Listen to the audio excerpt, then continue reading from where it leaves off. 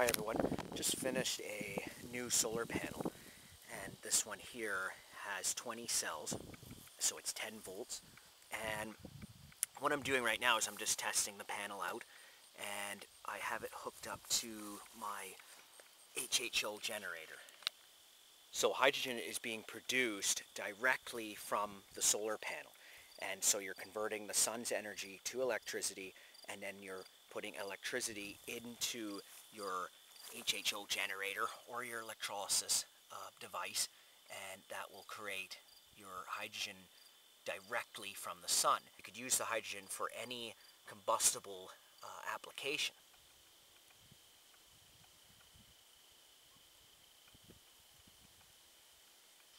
Now, if you're going to build a solar panel for hydrogen gas production, then you'd want to have a higher current panel and a lower voltage. If you're using a 2-volt source, you'll have a lot more current. So what you can do with a panel for gas production is to wire these rows here. Each row here is 2.5 volts. So each row would then be wired in parallel. So this entire panel here would then be 2.5 volts. So each row is 2.5 volts. So what you'd want to do is connect each row then parallel with each other.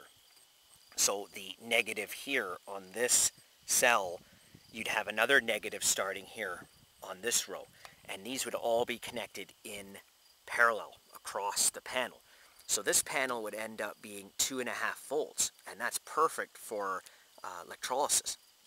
So if you calculate up your rows here at 2.5 volts, you'd have then at 4 watts each, you'd have 32 amps. Now these aren't going to produce 4 watts. That's a maximum. So it's going to be less. Now you're better off just to use your homemade panels or your solar panels for charging batteries and then using inverters to power lights and whatever.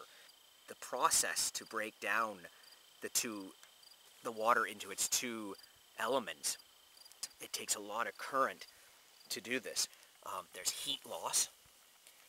Now hydrogen and oxygen gas mixed in the same container is really only good for gas on demand because there is no safe way of storing it.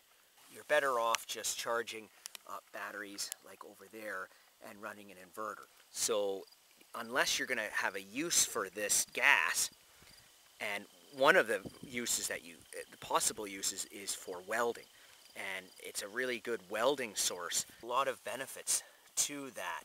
You can get a lot of very high heat. So if you want to build a homemade solar welder, then hydrogen gas is the way to go, HHO gas.